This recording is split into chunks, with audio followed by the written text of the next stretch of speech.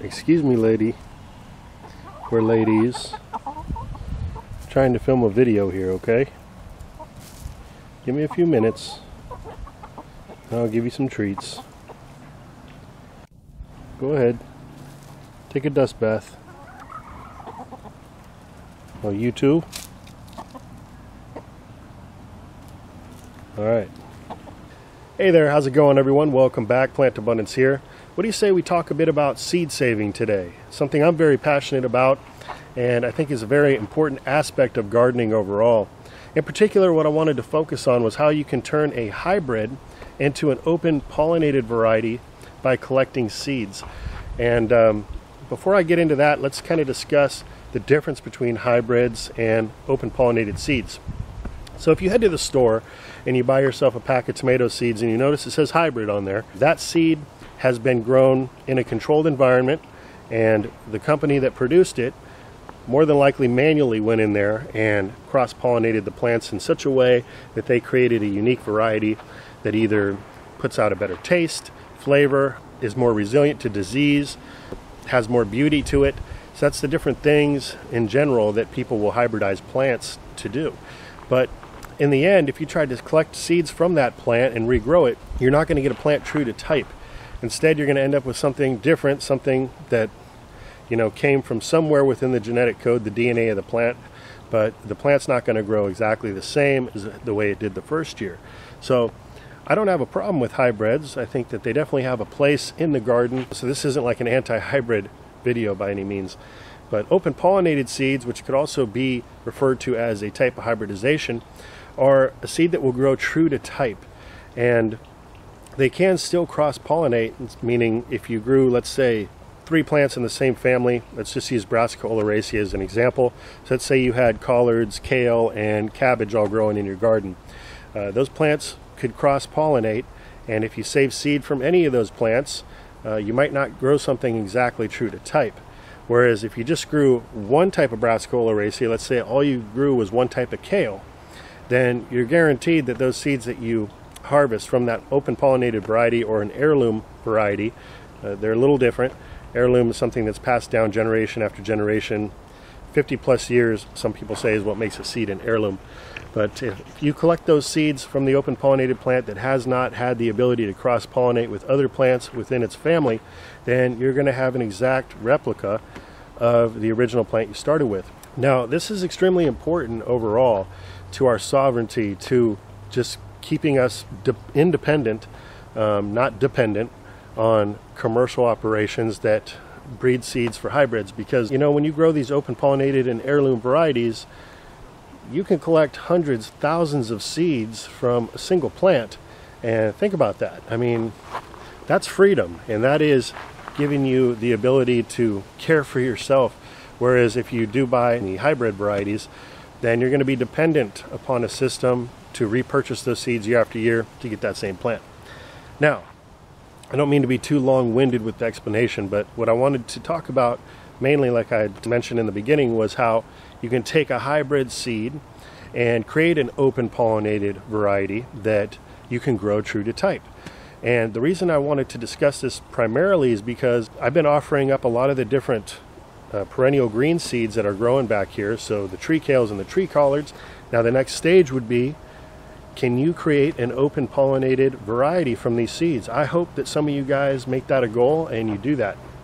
And the way that you're going to be able to do that is to just grow one type, whichever one it is that you purchase. Many of you bought many types, and so you're probably going to be in the same boat as me, where you're growing all different varieties. You're going to get different new and exciting varieties all the time when you save seeds. But let's say you only purchased the Dino tree kale, or you're only planning on growing that this year. If you take those seeds and you plant them out and with no other Brassica oleraceas around, and you allow it to go to full maturity, you collect the seeds from it, and then you replant it. After doing this several times, so over the course of 5 to 6 years, you're going to now have an open pollinated variety of seed, something that's become stable. And so each and every year what you want to do is you want to collect seeds from the strongest looking plant out of the bunch, or strongest 2 looking plants, whatever it is, And then from those seeds, you want to pick the strongest seeds, the most healthy looking seeds from those plants, and replant them. And do this over and over again, like I said, over the course of a few years, at which point the plant's going to stabilize and you're going to end up with something superior in quality that you could pass down family to family and end up with an heirloom in time. Now, another good thing about open pollinated seeds is that they can adapt to different regions, climate zones, soil types. So when you do stabilize the seed this way, it's giving you the ability to share them with others so that they can pass all of this down. And again, because it is open pollinated, it will be able to cross in the future, so you can play with that as well.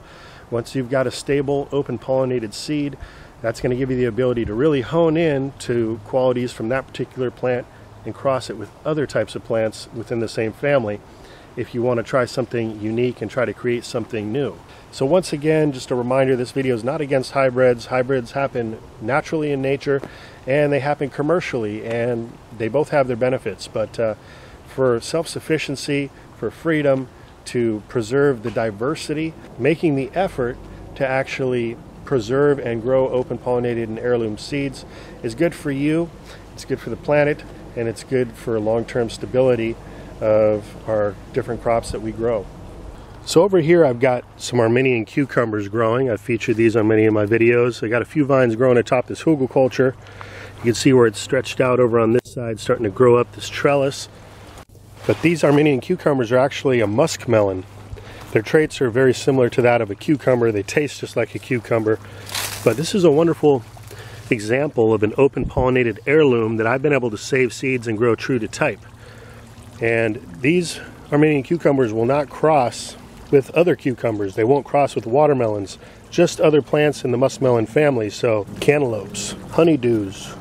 So there's nothing that can stop me from collecting these seeds and growing it once again true to type. And the Armenian cucumber is one of my favorite plants to grow, so that's important. But this information is good to know regardless of what kind of seeds that you're collecting, if you're interested in growing the same exact plant that you collected the seed from. So just be aware, plants in the same family can cross-pollinate with open pollinated seeds, and proceed with caution if you're looking to save seed. Now it's time for a quick fig break here. Got the Peter's honey fig on point right now. Nice ripe figs. This is a green skin variety. My theory is that this helps to keep the birds away. As you can see, I've got lots of figs with no bites out of them, because they don't have that deep purple or black skin that is the telltale sign for the wildlife to come in and nibble at it. Let's give this a try for you.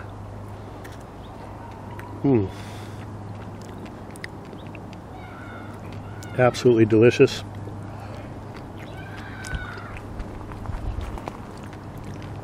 Well, I hope this video was helpful or entertaining in some way. If so, I sure would appreciate a like. And if you haven't already, I'd like to invite you to subscribe to the channel. New uploads every week, and I'm always updating you guys on everything I got growing on around here. So with that, I wish you all a great rest of your day, and I'll be talking to you again soon. Take care. Well, hello there, pretty girl. Oh, you want to play? All right, well, let me give the ladies over here their treat. They've been waiting so patiently. Ladies, ready for your treat? Come on.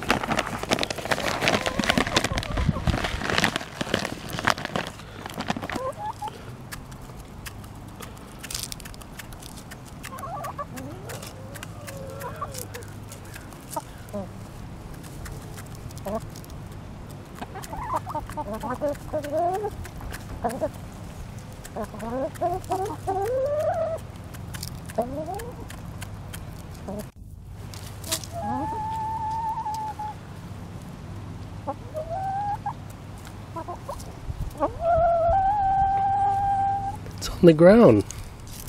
It's on the ground.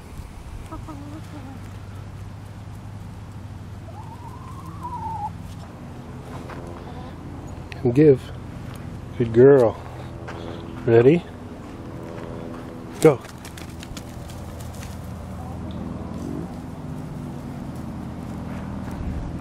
Where's your brother? You're looking for him, aren't you? Where'd he go? Let's go find him. There he is. You ready, Rock? Come here, Happy. Are you ready? Atta boy.